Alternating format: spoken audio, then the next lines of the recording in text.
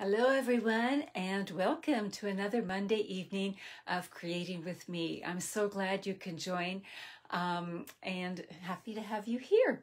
Now, I'm starting off something that's going to make some of you excited and some of you cringe. I am starting off tonight with Christmas in July. Now, I'm not somebody who plans ahead usually all that much, but my neighbors are having a Christmas in July gathering this coming weekend, and I have a sister who makes all of her Christmas cards in July, and so I thought I would just spend an evening getting your wheels turning for Christmas cards and maybe exploring a few other things too. Am I going to do Christmas cards from now until December? No, I am going to be doing other things as well. But we're just going to take a little Christmas in July jaunt today. Catherine, hi, so good to have you here. Let's go down to my desk here and get things set up. There we go. Get this in place first. Hi, Fran. There's somebody who does do her Christmas cards in July. So as we are doing this, when you think of Christmas, what is one thing that comes to mind? Is it the carols? Is it the food? Is it the crafts? Is it the giddy people? What is one thing that comes to mind? I'm just trying to share this to my other group. And while I'm doing that, I wanted to, and you're jotting down what you think of when you think of Christmas. I would just like to remind you to be on the lookout. Have shortbread cookies. Oh, yum. Oh, Fran, you got your catalogs today. That was my next question. Did anybody else get these precious catalogs today? So if Fran got them, that means they are starting to arrive in mailboxes. So be on the lookout. They will come together. So it would be the mini catalog. It says July, but because there were so many issues, they pushed it back to August, and then the celebration brochure, which is August to September. So both of these you can start ordering from August 3rd, unless you're a demonstrator, and then you can order from it now. I'm seeing things like butter tarts and shortbread, yum, yum, yum. Okay, well, we're going to just go on here. Just a little reminder that the Designer Series paper sale is still on, 15% off of these 9 papers. And one of those papers is the Tidings of Christmas. And I am going to use this paper tonight. This is gorgeous paper. It is 6 by 6. So this is the size of it right here. And this is one side. So you've got these nice rich colors, fairly neutral colors like that. And then on the other side, you've got these. So lots of versatility here. It doesn't have to necessarily be Christmas. And the coordinating colors are these ones here. So we've got Cherry Cobbler, Evening Evergreen, Misty Moonlight, Sahara Sand, and Soft Succulent. And they look fabulous together there. So hi, Sue. Hi, Diana. Hi, everyone. So glad to have you here. This is great. In keeping with the Designer Series paper sale, I have a class going on right now. It's Use Your Stash of Designer Paper, and you can go to this link here, and I will also post it again. I posted it last week, so if you scroll down, you would find it. But how this works is that I design the projects. I give you a handout with the measurements. I also do a video, and I show you how you can use the projects with what you have on hand, particularly your designer paper, or you could make your own designer paper. So if that is something that interests you, be sure to follow that link and take part in that. Hi, Roz, glad to have you here. So what I am doing tonight is in the annual catalog, there is a little Christmas section, and one of the stamp sets and bundle is this one here, Evergreen Elegance. So this is a gorgeous stamp set. And it actually, the words are Christmassy, but the trees could be used any time of the year, and the stars for birthdays and that kind of thing. And in the bundle comes a punch. So let me just show you that bundle in real life. So here is the stamp set right here. So we've got this little a patch for the ground. We've got 3 different sizes of trees, the branch, the stars, and 2 verses and a Merry Christmas. I love it when you've got words for the inside, outside, and you've got the images. And then the other part of the bundle is this punch. And unless you've been stamping for a long time, you might be saying, that is the weirdest looking punch I've ever seen. And this is a really neat punch in that, well, let me just show it to you. I'm going to bring in some evening evergreen and the punch, whoops, and let's throw the punch around a little bit. The punch has a ledge here. So when you put your paper in, you're going to slide it all the way down to the ledge. So I'm just going to pop it in there and press. And what has happened now is I have all these neat evergreen trees. Now, in order to get the next one lined up, I'm going to again push it right down to that ledge. That's important to keep everything lined up. And then, I don't know if you can see, here, I'll hold it up. When it's not lined up, it's like that. But then when you line it up, can you see how it covers the design that's there? Now I have to make sure I do that. Always making sure that the unpunched part is right down.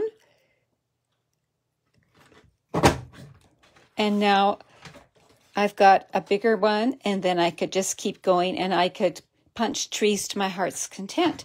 Now, the evening evergreen paper works beautifully, of course, but you could always use the punch for other things.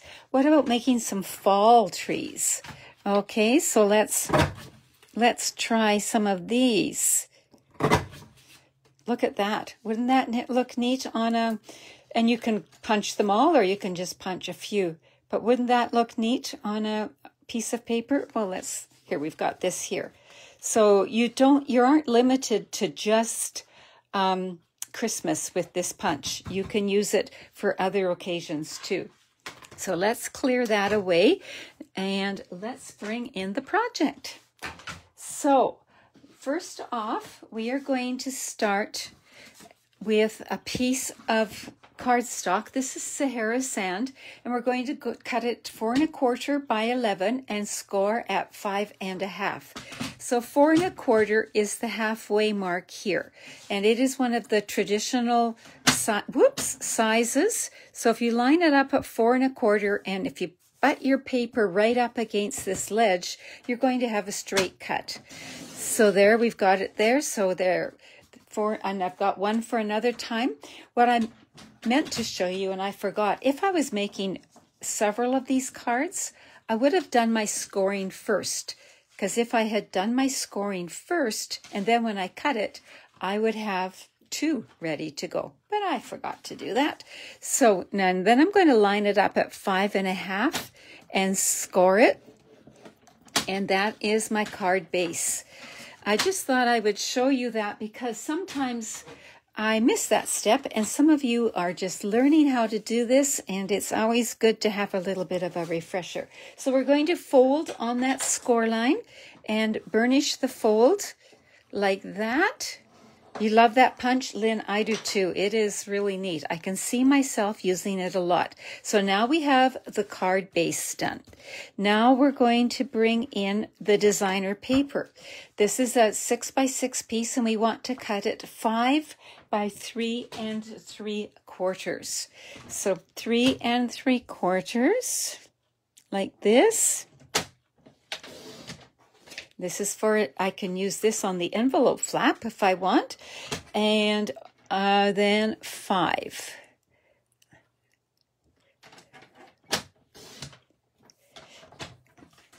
So that's the measurements of that. And we'll tuck this away. That could be used on the inside, or I could put trees on the inside. I have options, so many options.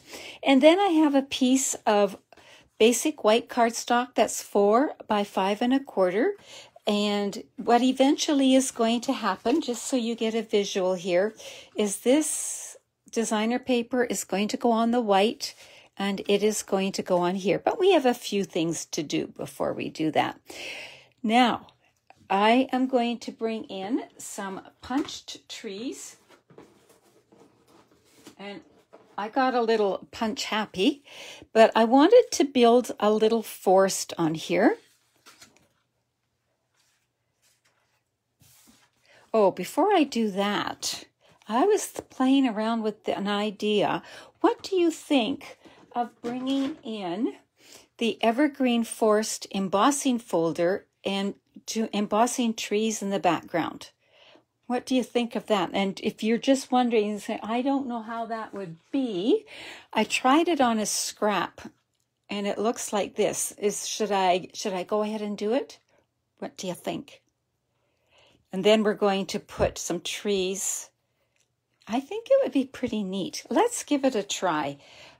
So let's move this out of the way and bring my Stampin' Cut and Emboss machine in.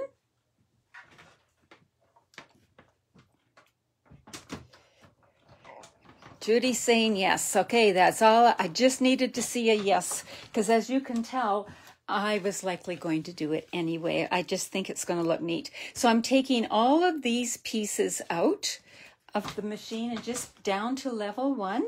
And I am bringing in this. Now, the nice thing about the embossing folders, it has a line to line it up. And what I'm going to watch for, I know this is kind of hard to see, is I don't want the trees to go off the top of the paper. So I do want them to get close to the top. But, oh, you'd ink up the folder. Ooh, Roz, now there's taking it another step. That would look really neat too. So here we've got it like that. Now, embossing folders should go in fold first, if at all possible. And this is a 3D one. So we're going to use this special plate. So the sandwich is number 1 and number 4. And then we're going to put it through and let the magic happen.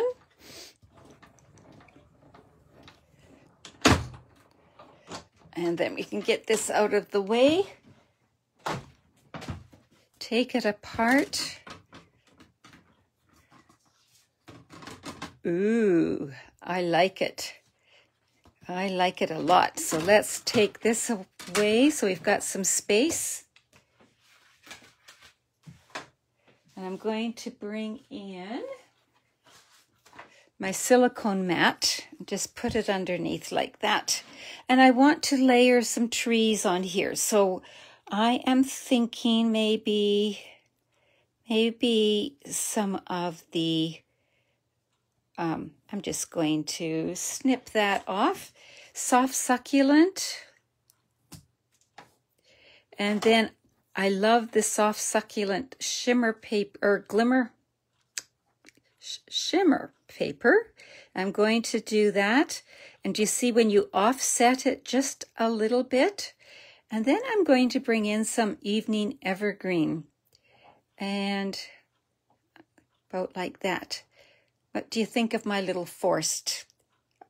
I likely am doing overkill. Another thing you can do with the trees is run them through the embossing folder too. We're not doing that tonight, and we could have thrown in this, but I think I'm getting a little carried away. I started out with just the evergreen, and then I just kept building. So let's back it up, and we're going to adhere this one first. And don't have to be too fussy because we're going to have lots of other things going down on top. So let's fasten this down about there. And I can trim what's sticking off over the end afterwards. And then I'm going to put down, I want the shiny side up, the the sparkly side up, so make sure I put the adhesive on the other side. Whoops! Do you know what I forgot to do is measure? I think I don't need those 2 trees. So there we go.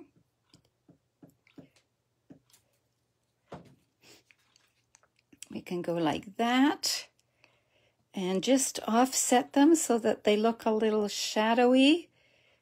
And I'm not worried about the glue because I am adding some other layers. Oh, I better slide that down a bit. There we go. And now we will bring in this one here. And so, okay. And some glue to this. Now I could have curled the edges and stuff, but we will just stop at this and enjoy our little forest. There we go, just like that. Now in the catalog, there's a gorgeous evergreen ribbon. That's a woven ribbon, and I don't have it. I actually have ordered it, but it's not here. But so I'm going to use the other evening evergreen ribbon that is this one here. So before we fasten this down, I'm just going to wrap this ribbon around, bring in my ribbon scissors that haven't touched paper, well, other than when I have forgotten. And let's flip this over and bring in my seal. Run some seal down here just to catch the ribbon. And what the ribbon is going to do is just kind of anchor the trees so that they don't look like they're floating through space here. So wrap that around, stick it into my adhesive. I'm curious about something. Would it look better? Yes, I think it would. Just up a smidge higher so we didn't see the Sahara sand peeking through the ribbon. So there, they look a little more anchored there. There we go. And I'm not worried about this because my greeting's going to be going over there anyway. So now I can anchor that to the other layers of the card.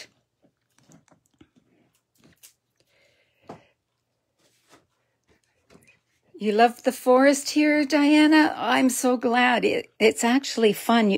It's so addictive. You keep wanting to build more and more of a forest. I've got to tell you that. And it looks like my ribbon's a little bit crooked. Let's get it straightened around. Put this up here. And what I like to do is give it a good burnish from the back. Then I don't have to worry about dislodging anything or smearing stuff where it doesn't belong. And now we're going to put this to the card front. Woo! Like this. Look at how that comes together. Doesn't it look neat, all those colors? It's just a subtle Christmas look there. So now we need to add some greeting. So there are wonderful greetings in this set, which I put down somewhere. There we go. So there's it's friends like you that make this season so wonderful. May the beauty of this season bring you joy, warmth, and warm memories to cherish throughout the year. And then we've got Merry Christmas for the inside. So I think what I'm going to do here, this is bugging me, my ribbon is not straight. Give it another little nudge. There we go. So I decided that this die would work really well, but you could use whatever, or punch or die that you want that fits this. What I do is punch this out of scrap paper. Here, I'll punch it out of this scrap paper. And then I take it and travel through my catalog or through the stamp set and see if it's going to fit. And that will just fit. So then what I do is I stamp it first, and then I punch it out, and voila, I've got it all done. I stamped it in Evening Evergreen. And then I punched another one. So what am I going to do with this? I just thought this looked okay. like that, but I thought it might look better just being framed a little bit with the evening evergreen, and I could have done it like this. And you might say, but they're the same size, Lillian. Well, you just work a little magic. You cut it apart, bring this in, add a little adhesive to one end, and put it down so that it makes a little bit of a border here, like that. And then add adhesive to the other end and do the same thing.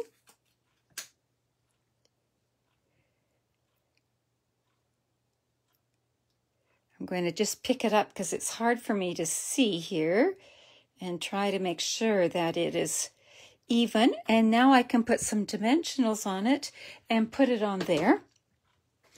So let's bring in the dimensionals. Now usually with dimensionals I like to straddle the ribbon, but some of them might hit the ribbon, but that's no biggie. We'll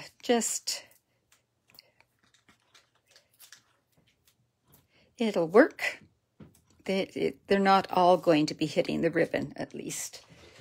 The reason I like to miss the ribbon is the ribbon pushes the dimensionals up and then they don't work very well. So now I am going to just pop that. I'm just going to rest it there or a little higher. My plan was to put it here. I'll stick with my plan. There we go. So there, it's down like that. Now I can tie a little bow and put it on here, or I can tie a cross piece, or I can do nothing at all if I want, because it looks pretty good like that. But I will do just what I call a cross piece. I'll just slide it under and just tie it in a knot. Just kind of finishes it off. And then I think if we add a few jewels, and we have ourselves a card. Now, some of you ask about how do I get knots looking. I kind of watch to see how it's going and then decide which part of the ribbon I want to pull. And there we go, just like that. Now I'm going to bring in the in-colored jewels that coordinate with the evening evergreen and the soft succulent. And let's just get some of this stuff out of the way. And let's add a few here. Okay, we'll put one here, one here. It's amazing what these do, isn't it? Just adds a little bit. And with this, that might be good enough. Now, what about the inside? Now, the inside, we can stamp Merry Christmas, we can do whatever, but we could also, I forgot to bring my inside paper here, but just as a little reminder, if I had the paper here, I could decorate the inside with the trees as well. Let me just grab it. So if we put this here, we can stamp our message here, and we could have just a few trees here like that, and we'd be good to go. So that is tonight's card. I have a few more things to share with you, but I hope that inspires you. And I just wanted to share that partly because this is so gorgeous, and it's maybe just a little bit overlooked, and also it can be used for all different times of the year if you're needing some trees for other occasions. So that being said, I have something special to share with you. Joanne and Marilyn and I have a Christmas gift for you. So what we've decided and what we've prepared is we have prepared 6 different projects. And we are going to offer the tutorial, just the PDF, to you for free if you purchase $60 or more before the end of July.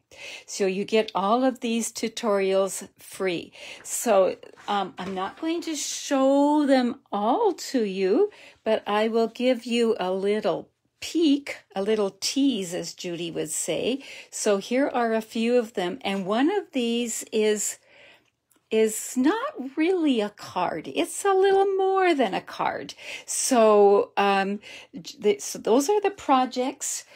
Now you might say, but Lillian, I'm a demonstrator, or I order from another demonstrator, and that's fine. But you really still want this tutorial, you can order it too for $20.